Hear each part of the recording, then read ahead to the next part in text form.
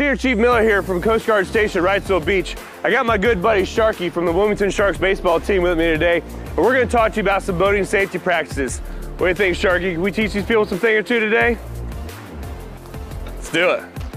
All right, so the first of our safe boating practices is going to be talking about life jackets. Few things can be more important on the water. You see Sharky's wearing a life jacket right now, but if you notice, see how much it moves up, pushed him in the mouth? This is way too big. Sharky, if he falls in the water, he's gonna slide right out of that thing and be lost to the world, and that would be a tragedy. So what we wanna do is we wanna get one that's snug, but still comfortable.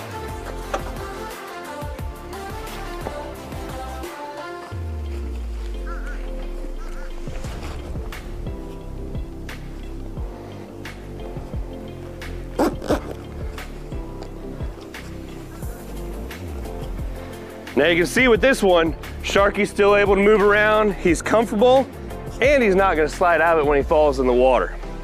Sizing of life jackets is very important, especially when you start talking about kids. If you put a small child in this life jacket, it's not gonna do any good. You gotta make sure you get one that's the right size for that child's weight and height. There are other life jackets we can use as well. This one here is intended primarily for kayaking, but it can work on a boat as well. You see the small straps on top make it very comfortable for moving a paddle, casting a fishing pole, or whatever you might be doing. This is one of my favorites. This is an inflatable type life jacket. Very small, takes up very little room, doesn't inflate until you go in the water. This one's activated by the water itself, so it automatically inflates. Great for on a boat, not so great if you're on a stand-up paddleboard or a personal watercraft where you're getting wet all the time.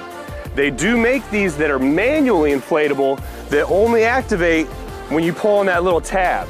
Those are really great for stand-up paddleboards because you only inflate it when you know you need it.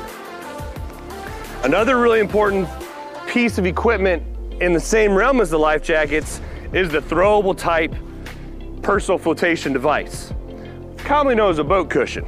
Sharky can take that, and if someone on his boat falls in the water, he can toss it to them almost like a Frisbee, and they'll be able to grab onto that and have flotation until the boat can get back and pick them up. That was a perfect throw, Sharky. Look at that.